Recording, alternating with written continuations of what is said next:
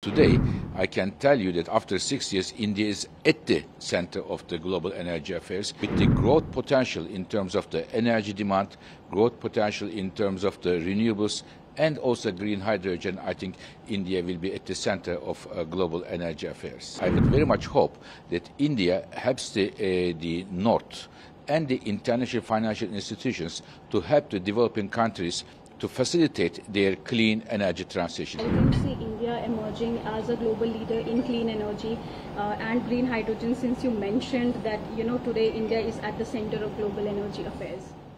Yes, I came to India almost every year, sometimes 2-3 times a year.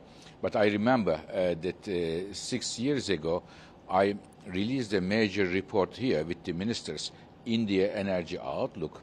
And 6 years ago, as a result of our analysis, I said India is set to be at the center of the global energy affairs. And today, I can tell you that after 6 years, India is at the center of the global energy affairs, a major country in terms of solar energy, pushing green hydrogen very strongly, and also huge potential for green hydrogen across the country. So with the growth potential in terms of the energy demand, growth potential in terms of the renewables, and also green hydrogen, I think India will be at the center of global energy affairs. So just last question, we are also currently seeing that there are global energy crisis due to Russia-Ukraine war, and since India is the chair of this year's G20 presidency, how do you see India's position, and how do you see India addressing climate change issues?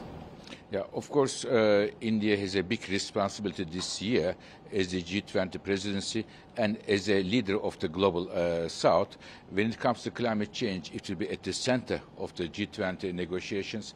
But I would like to see, and what I would very much hope, that India helps the North and the international financial institutions to help the developing countries to facilitate their clean energy transition for renewables, electric cars, and energy efficiency. And I am sure India can succeed it.